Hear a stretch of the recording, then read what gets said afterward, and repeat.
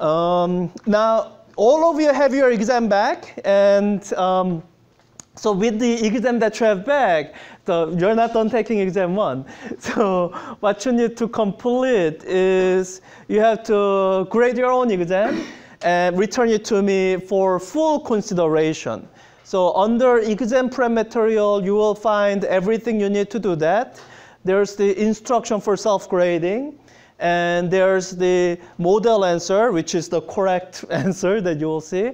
And what I have now posted is the anchor paper, or what I would have graded as 3 out of 5 for every single part. Some parts were actually a little bit harder to do that because I couldn't quite imagine why anyone would get it wrong. Kidding. So what this is telling you is how wrong can something be before it loses 2 points. So if your own answer is significantly better than this, then you should at least get 4, maybe even 5 out of 5. And so, you know, as you're grading it, if you have any questions, I'm happy to answer your questions. You don't have to do the self-grading at complete isolation. The main, well, 2 main goals of self-grading. I don't really want to spend a lot of time grading. That was my selfish motivation. But really the more important thing is I want people to learn. And if you want to check your grading with me either during office hour or any time before you actually turn it in, I'm happy to go over that. So anyway, so that's the resource that's available to you as you're grading your own work. And the process is spelled out in here. And let me just describe the contingency plan in case some of you don't do your self-grading.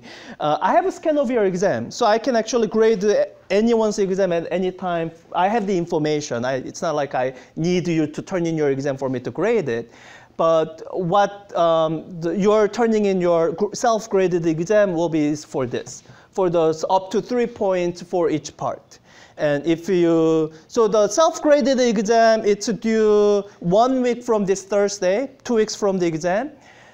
If you don't turn in your exam by then you will, I guess, just lose out on these points. And I'll just have to assign you a grade based on the information I do have. Yeah.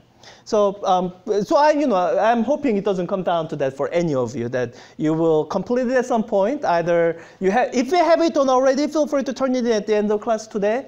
But I assume you need some time to look at it, recover from the exam, and actually look at the answer and do that. So do that this weekend, or I guess this weekend is the only time.